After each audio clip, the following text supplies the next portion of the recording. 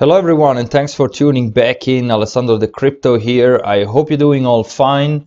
So before we start with today's TA, I want to remind you that today I'm planning a big surprise for my girlfriend. She's having her birthday today, and my surprise for her is that you please guys send to her any kind of amount to her Bitcoin address.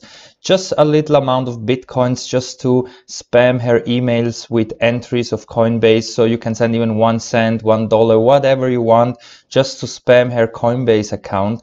And I know that some of you already sent it some because they wrote me over on Discord. So thank you very much for your support, guys. And this will be a very fun surprise for her. So please, everyone that wants to send just anything, also to support my idea, please send her anything to this Bitcoin address that you find down below here. It's written 2nd May donation birthday surprise. So just send anything you want to this address. I would very much appreciate, and I will try to bring her in front of the camera for tomorrow to say thank you to everyone. And I'm sure this is gonna be a very nice surprise for her. She's just very new into crypto. So thank you very much for your support, guys. Very appreciated. And let's spam her emails with this. So once more, guys, thank you very much for your support. Very much appreciate. And also don't forget to join our free Discord trading chat. You find the link also down below here, because here also we are chatting all the time. So if you want to be up to date, then you have to join also the free Discord trading chat. So we can start today with the 1 hour time frame, because Bitcoin currently is consolidating after this top that we had here of $9,500. So here in the 1 hour time frame we cannot see much, but we're coming here to an end of this wedge. You can see the RSI is perfectly trading around the 50 area. Stochastic is in neutral territory. Even if we go here into the Bollinger Band, you can see that we are squeezing out in this tiny channel. MACD is flat. So here in the 1 hour we don't see much, but as you can see, we're coming here to an end, and a breakout is imminent to the upside or to the downside. And depending also where we're going to break out, we have to place our orders, because remember that we have the CME close yesterday at $8,840. So wherever we are going this weekend and start on Monday, we're going to have a new future gap if we're going to have a big pump or dump during the weekend. And here in the 4 hour, here you can see that the breakout is coming, because here you can see the RSI is right at the 50, stochastic oversold, and the 20 moving average is coming very close here to the main support. So in case that we have a breakdown from this wedge to the downside, watch out here for this 8,630, maybe even down here to the next level at around 8,000. This is where we had previous resistance, and right now should be acting as a support. So I'm planning to open longs here between these 8,630 down to 8K, in case that we're going to have a breakdown during the weekend, because then we will have a new future gap up to 8,840, in case that on Monday we're going to stay in this region down here. So this is what I'm watching during the weekend. And of course, if we're going to have a big pump here to the upside, we possibly could go even up to $10,500. This is our main target of this pre-halvening rally. So I still think we could reach this 10,500. We still have less than 10 days to go till the halvening.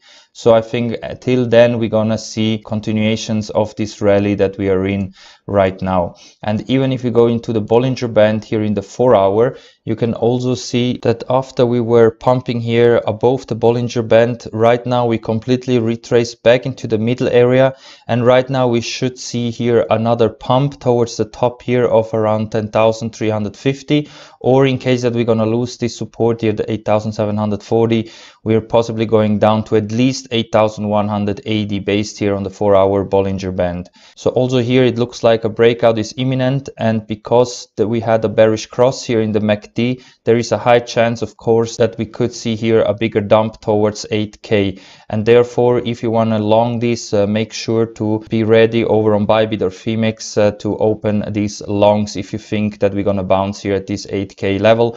Also because if you go over here in the daily time frame, you can see that the 8K level, the previous resistance, now should be acting as support, and this is also coinciding here with the 200 daily moving average at $8,000.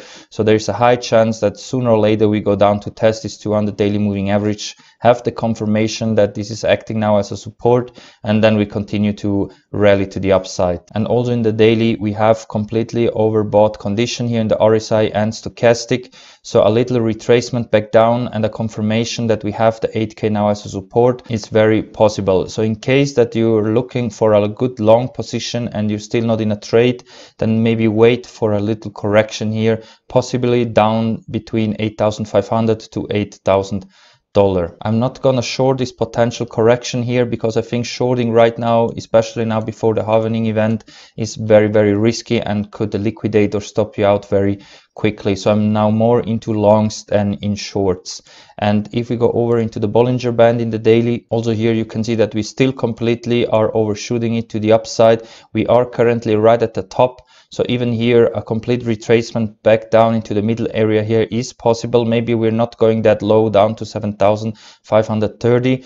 Also MACD still shifted to the upside, so maybe here this is going to be just a very short-lived correction to the downside in case that we're really going that low. And if we have a look also here in the weekly time frame, you can see that we didn't even test here the top area of 10,500, so we still have some room left in the weekly, and also the MACD is just having a bullish cross. So let's see how we're going to close this weekly candle, because this is going to be very key. I think if we can close on Sunday above this 8K and above the 20 weekly moving average, we should be good to go to the upside to see another big leg up. And what makes me even more confident is that we are bringing now the RSI above the 50 and stochastic is shifted to the upside. So everything looks like in 2018, just before we had this big run to the upside. So you see guys, I'm still more bullish than bearish right now. I'm still looking for longs, but that doesn't mean that you just have to FOMO in at any price. I would wait till we're gonna have a little correction, because at least in the shorter time frames it looks like that we're gonna see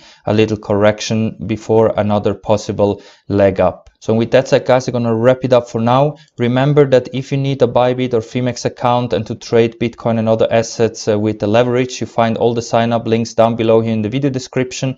With my links you can get some sign up bonuses on all exchanges, so go down and check them out. And please guys, remember, if you can help me out with this surprise, please send to my girlfriend today, 2nd of May, just any amount you want, the smallest amount you want, to this Bitcoin address. This would help me out a lot. It's gonna be a very fun surprise for her. She's just having breakfast, so as soon as she check her emails, she's gonna see all these Coinbase entries. So thank you again for your support guys, thank you very much, and I will try to bring her tomorrow in front of the camera to say thank you to all of you. And of course, thank you very much for watching guys, and we see us all in the next one.